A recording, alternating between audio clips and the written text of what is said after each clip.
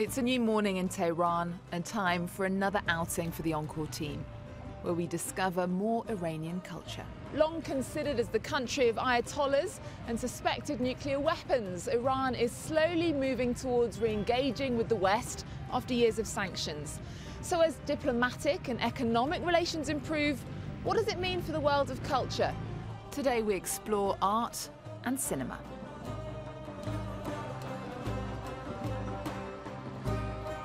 Iran's film industry is known around the world for its quality, but also for the controversy it causes at home. After making dramas about the challenges of life here, Jafar Panahi fell foul of the government, which threatened him with imprisonment, prevented him from traveling, and banned him from making films for 20 years.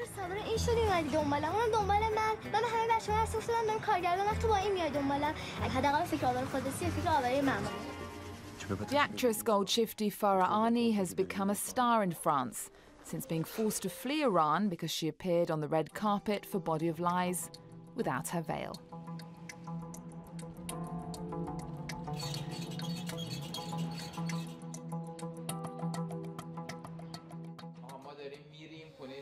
One of Iranian cinema's ambassadors is Peyman Moaadi. We find him on the set of his new film, Life and a Day. Makeup and the costume and the location does 50% of the job. Sit back and win the award. It's easy. It is. But not everyone knows that. دنبال محسن رفتن اشتباس به خدا. یه بارم که خدا بردتش شما نمیذاری. بابا این همینجوریش دیوونه که هست. Peyman Moaadi plays a recovering drug addict, trying to get his brother off crystal meth in the film by a 26-year-old first-time director.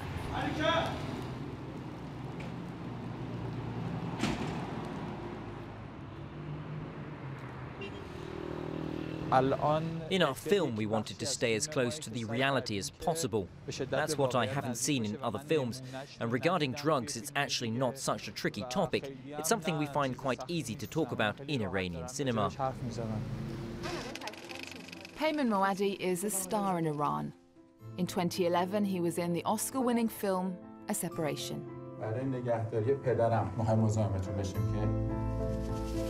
You stop acting up, they'll transfer you. Since then, he's appeared alongside Kristen Stewart in Camp X-Ray, among other Hollywood productions. His success hasn't gone to his head, though, and he invited us to his home where he lives with his family, like a regular guy.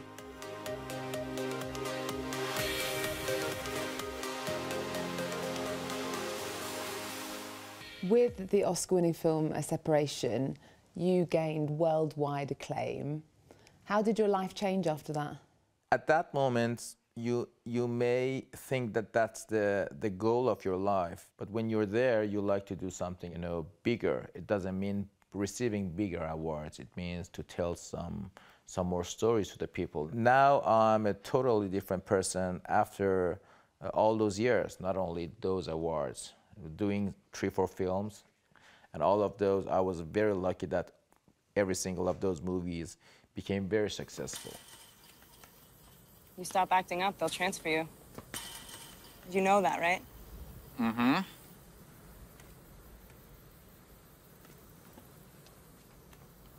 You don't care.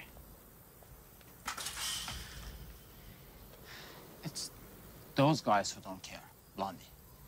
They don't care about anything, just the things that make their life easier.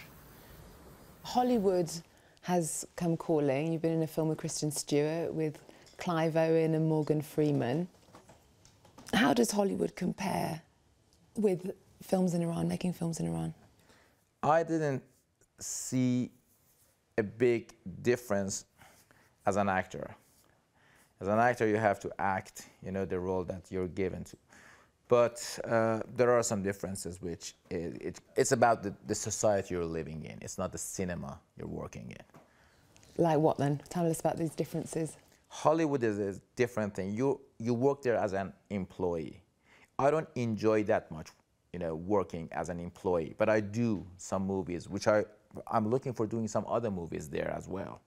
But that is not my passion. I feel very much as an Iranian storyteller. I know how to tell Iranian stories. Do you feel as a screenwriter you can write whatever you like in Iran? There are some difficulties, definitely. Of course, there are some red lines and there are some hurdles that you have to overcome. But after being here, for example, after 15 years of writing stories, you know how to write them. Censorship, for me, was always a good cause to being more creative. Would you never be tempted, though, to go somewhere else where you could be completely free? You know, I was tempted, and I went, and I searched, and I worked. Now I feel everywhere is the same thing. You cannot do whatever you want to do in any country. And I don't know, I'm not tempted. I sometimes get tired of being ignored or something like that because of being in both climates. For example, working in Hollywood and coming back here has some costs that I have to pay. You have to fight more, you have to spend more energy. I'm still young for doing that. I don't know about years later. It seems like Iran is opening up to the rest of the world. How do you see the future in general in Iran and in the cinema industry? I'm very happy to see this. I'm very optimistic and I'm looking forward to see the better days.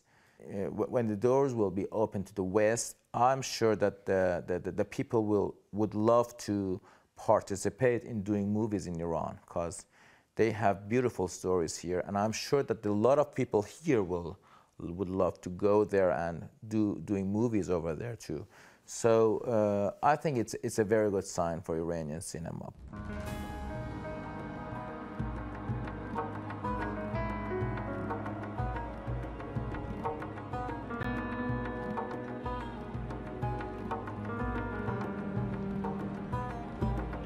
Looking at parts of the city, you can see that Iran is one of the world's oldest civilizations.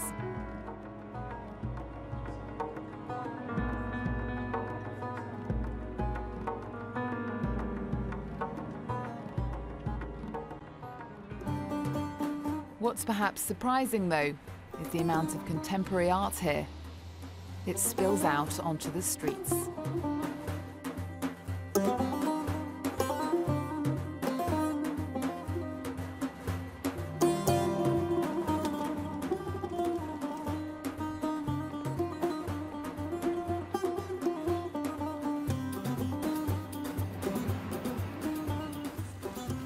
Peyman, tell me a little bit about this place where we are. We're in Tehran's Contemporary Art Museum. It was built in 1977 by Kamran Diba, one of Iran's best-known architects. He was from the same family as the former queen, Farah Diba. This museum houses a wealth of Iranian and European treasures. Their combined value is estimated at between $2.5 and $5 billion.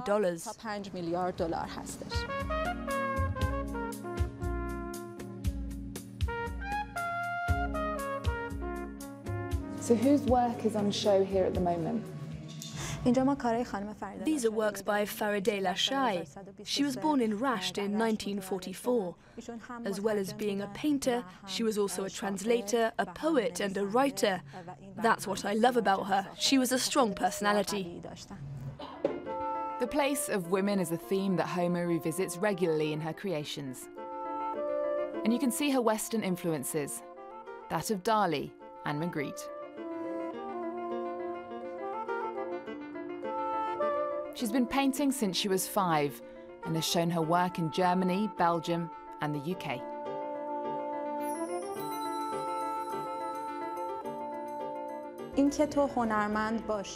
As an artist, it's hard to show your work in public, and it's even harder for women. And if you express an opinion on cultural, social or political issues, you expose yourself to even greater problems. So you need to find a way to stay yourself without self-censoring. And that's the crucial thing. Dotted around the exhibition are works from the biggest collection of modern Western masterpieces outside Europe and North America. It was put together by the former Queen of Iran, Farah Pahlavi. But when she fled with the Shah during the 1979 revolution, the 1,500 works were condemned to the basement. With major works hidden in the vaults of this museum, Iran is sitting on a gold mine of modern art. And as the country lurches towards re-engaging with the rest of the world after years of sanctions, a resurrection of this amazing collection is possible. A Warhol on the wall could go far in changing the perceptions of a country and its policies.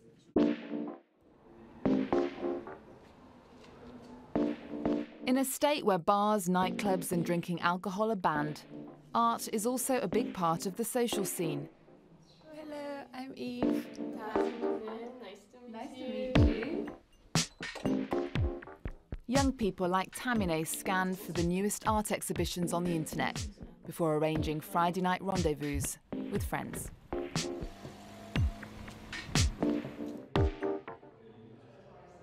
In galleries, we feel free.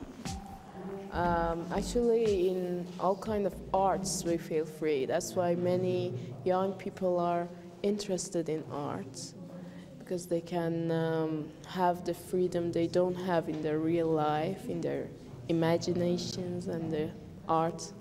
This is Martin Parr's first exhibition in Tehran.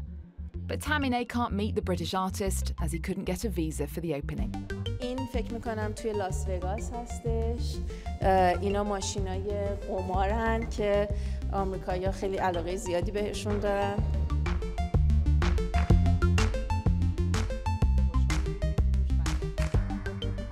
The exhibition was a challenge to put together. Selecting the work was, I shouldn't say difficult, but it was challenging. Some of the best work that Martin has done has been on the beach. So we had to show work that did not offend, the laws of Islam or the authorities here.